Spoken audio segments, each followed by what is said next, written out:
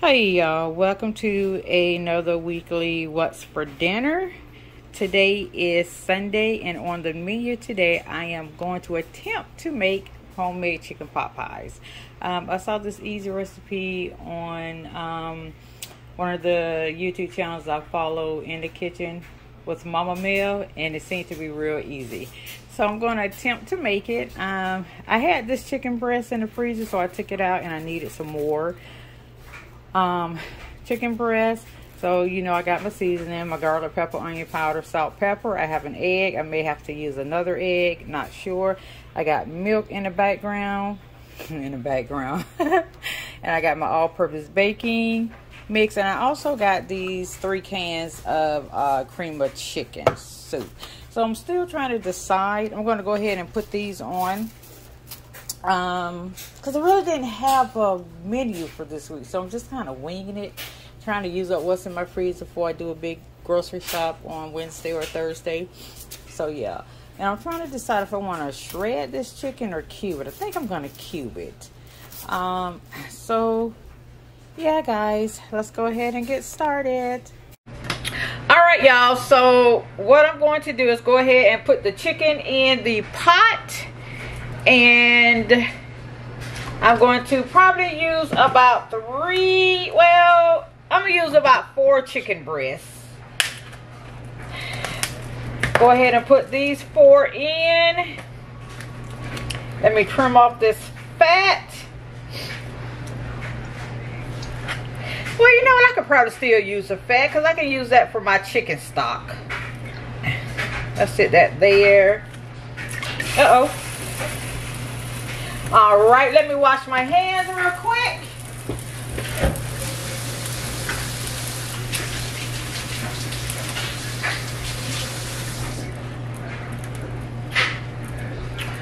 Alright, and let me go ahead and use my seasoning, which y'all know is my salt, pepper, garlic powder, and onion powder. And I'm going to let this go ahead and cook probably for about 30 to 45 minutes. And then I will be back to check on it and be back with you guys. Alright y'all, so what I'm going to do is go ahead and prepare the filling. So as you saw earlier, I'm going to use these here, mixed vegetables, steamed mixed vegetables. So I'm going to go ahead and pour both of these in.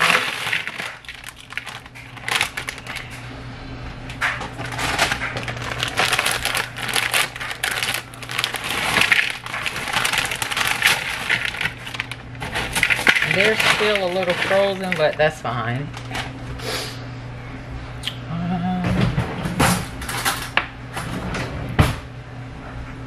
Let's go ahead. This is the cream of chicken, and of course y'all saw this in my audio haul, so I'm going to go ahead and put that in. And I think I'm probably just going to use 2 pans.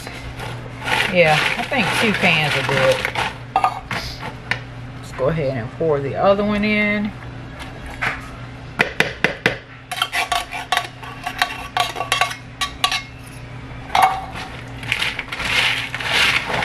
So yeah, I'm going to go ahead and mix all this up, or mix this all together. Yeah, 2 pans will work. Yep, that works just perfectly.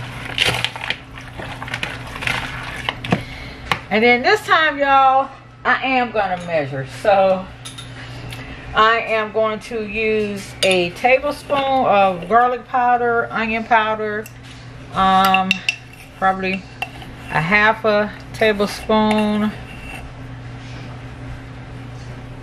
of these seasonings are also going to be in the chicken.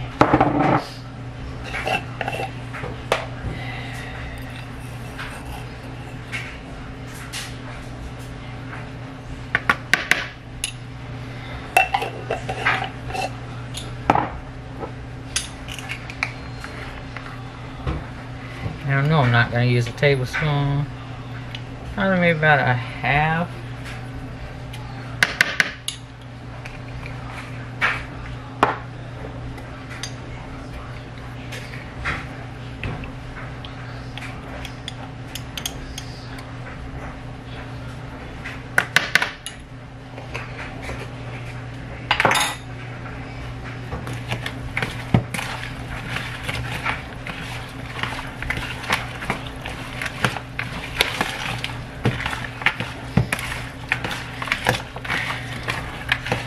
Alright, so I'm just going to mix all of this together.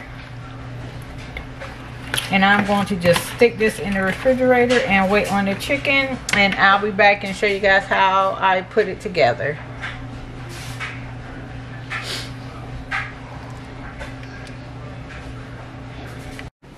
Alright y'all, so I have everything. The chicken is finished cooking, so I'm just going to go ahead and take it out. And I'm just going to cube it up.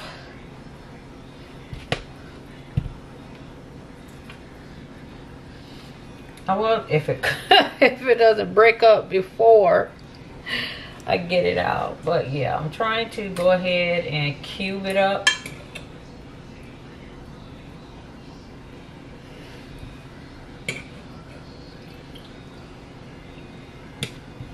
Some of it, you know what, some of it may be cubed, some of it may be shredded. I'm not sure. We will just see how it goes.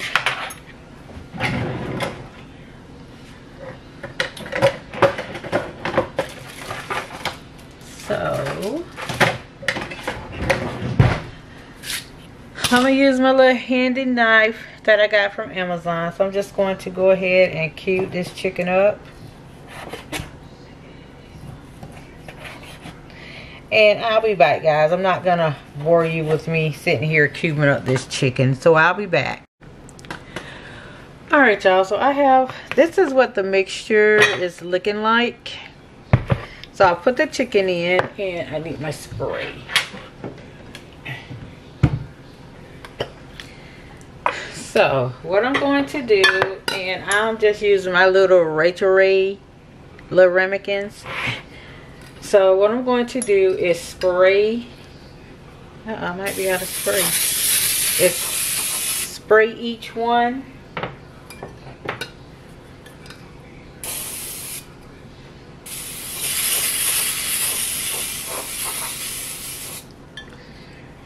Hold on guys, I gotta get some more spray. Alright y'all, so I am back. So yeah, as I said, I'm just going to go ahead and spray the ramekins.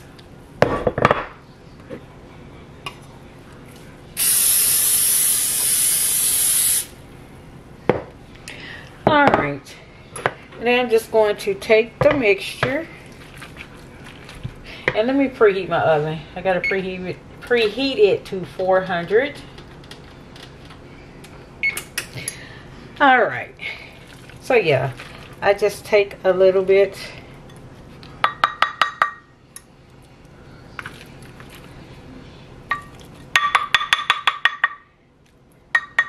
and basically that's what it looks like, filled up. I'm not going to fill it all the way up because don't forget I got to put the bacon mix on it.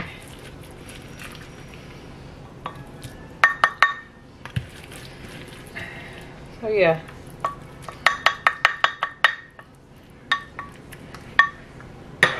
Let me go ahead and do these off camera, y'all, and I'll be back. Alright, y'all. So I have the bacon mix, and this is what I'm using.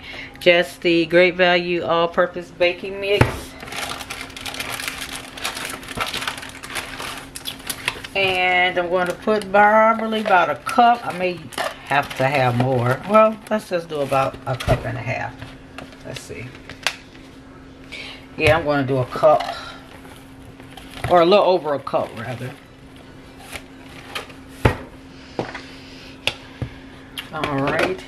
I think it calls for 3/4 of a cup of milk. I'm going to use the rest of that. Y'all already know I don't measure. And then I'm going to use 1 egg.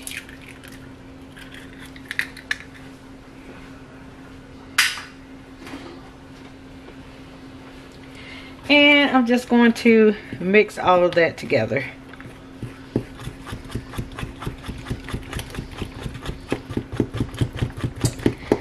Until it comes to a, you don't want it runny and you don't want it thick. So yeah, I'm just going to mix it. Depending on how much you put in, you may have to add some more Bacon mix you can always add, but you can never take away.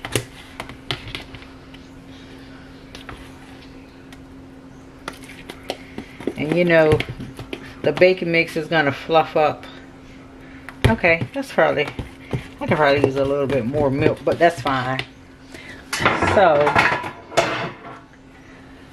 I do have my baking pan here, and I'm just going to, I don't know if all of these are going to fit, but let's see. So we have a total of 6. They may fit, and this is going into a 400-degree oven for, I want to say, about 45 minutes. Are they going to fit? All right, barely. That's it. Let's move you over some. All right, barely. So, what we're going to do is, start right here, is we're just going to pour the Bisquick over.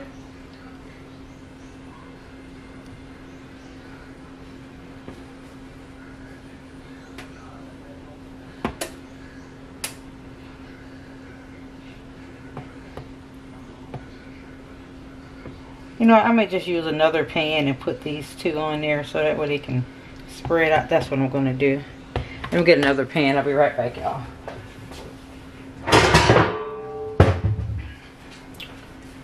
Alright, so I am going to put both of these on this pan right here so that way these 4 can spread out.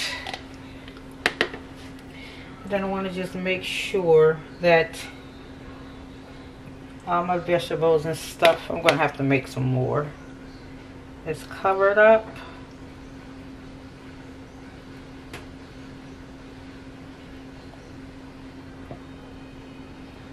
It might be enough, y'all. It might.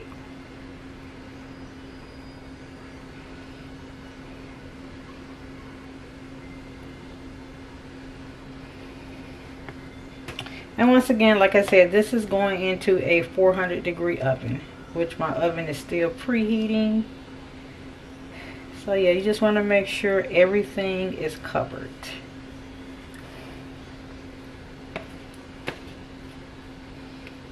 Okay, I had enough. I'll go back and cover what's not covered.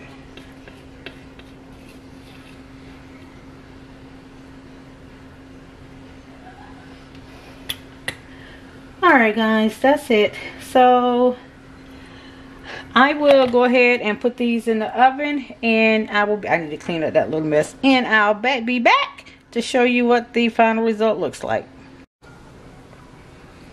Alright y'all, so this is what the pot pies are looking like fresh out of the oven. As you can see, some of them spilled over just a little bit, but as you can see, they're still bubbling right there and right there, and it smells so good right there. So yeah, I'll be back and show you what my plate looks like. Hey everybody, welcome to another What's for Dinner. Today is Monday, and on the menu tonight, it is going to be something simple and easy we all know how to make, which is spaghetti. So I have everything laid out in front of you. You already know my staples: salt, pepper, garlic powder, onion powder. I may add some Italian seasoning to the ground beef and turkey, and I love mixing my ground beef and turkey together. So yeah, let's go ahead and get this dinner started. Alright y'all, let's go ahead and get this dinner started. Go ahead and turn on this pot. I've already rinsed it out.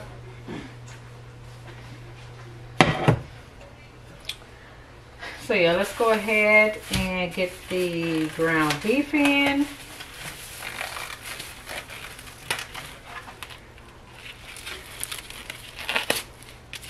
And it is, what is it? I can't tell what it is. I don't know if it's the 20, oh, there it is. It is the, what, 75% lean, 25%,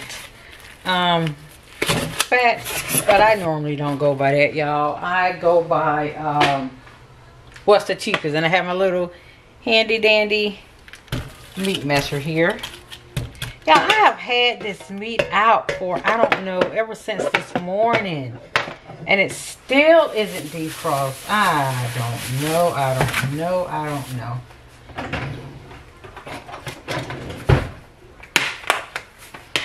Maybe I should have set it in some water. But normally, it's defrosted. I don't know. But anyway, let's go ahead and get this here turkey in.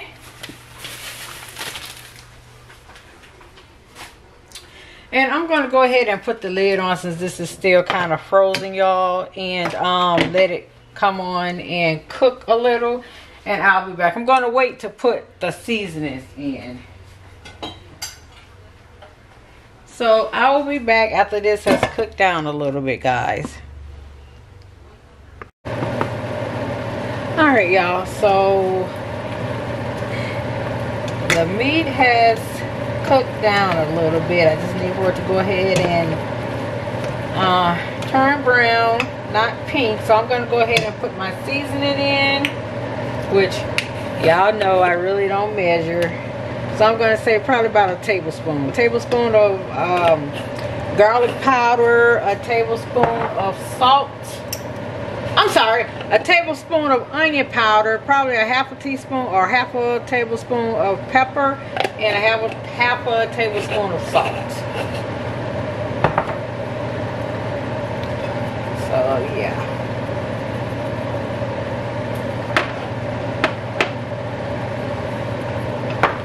And then I'm going to go ahead and let this here finish cooking.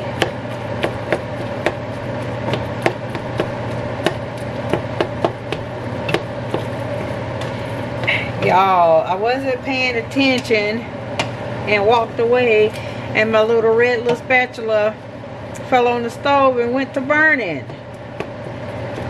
Oh man. So I'm going to go ahead and finish letting this cook. Go ahead and break this up, and I'll go ahead and put the water on the stove for the spaghetti, and I'll be back, y'all.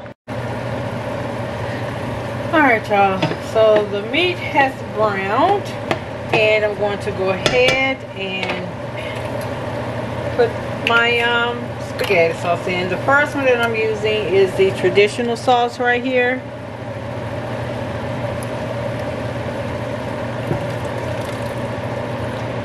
And I'm using 2 cans because my husband likes saucy spaghetti. Me, not so much, but him, yeah. So I'm going to go ahead, put that one in. And the second one is the Parmesan and Romano sauce that I'll be using.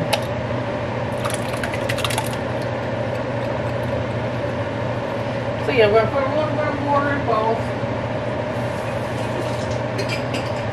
to go ahead and get that last little bit of sauce out.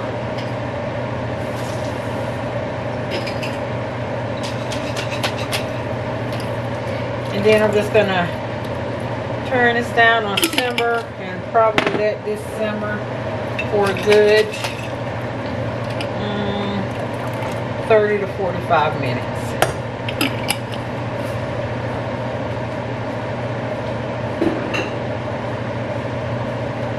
Let's go ahead and stir this up.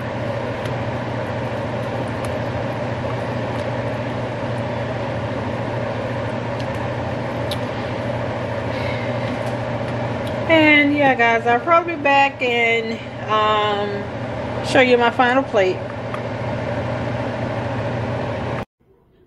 Hey y'all, welcome to another nightly What's for Dinner.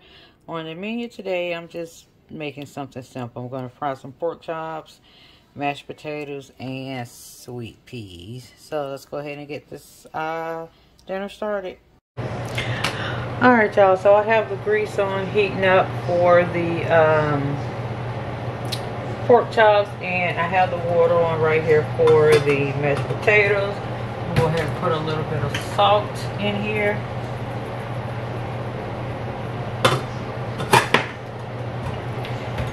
And I'm just gonna open up this can of sweet peas and just put it in a bowl in the microwave. These are the Idahoan mashed potatoes that I'll be using. So yeah, I'll be back when all of that heats up. I'm gonna go ahead and season this pork chop with, you know, my regular salt, pepper, garlic powder, and onion powder.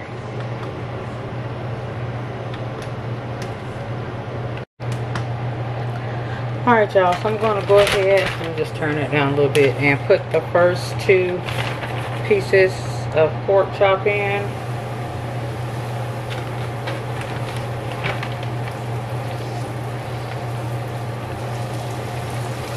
And I'm going to go ahead and let those fry up, and I'll be back.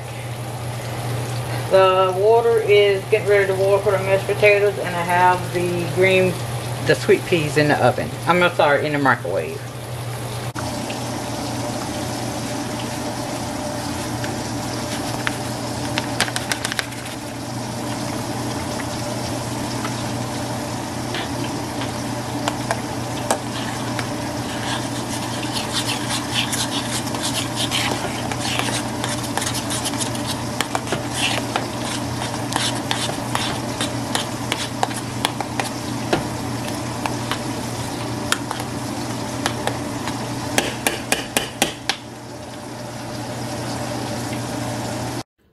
Alright y'all, so this is what my plate is looking like. I have my fried pork chop, my mashed potato, sweet peas, and I ended up making some biscuits. So hope you enjoyed this little quick, short what's for dinner. I know you didn't want to see me fried chicken. Well, I'm talking about fried chicken, frying the pork chops that, you know, we do every day. So see you guys on the next one. Hey y'all, so welcome to another What's for Dinner. Today is Thursday, and on the menu today I'm just going to open up this Fuchsia Asian Inspiration shrimp fried rice that I got from Aldi's. So the only thing I do is open this up, put the packet that comes inside here in the frying pan, and mix the rice and vegetables up with it, and there's your meal. You have to cook this, I think it says, for 8 to 10 minutes. So within 15 minutes, your dinner is ready. And I will be back and show you what my plate looks like. Alright y'all, today is Friday and this is what's for dinner. It's just going to be something simple. It's going to be just some corn dogs. Not feeling all that well. So yeah, something simple, corn dogs. I'll probably show you my plate at the end. If not, I'll see you on the next What's for Dinner.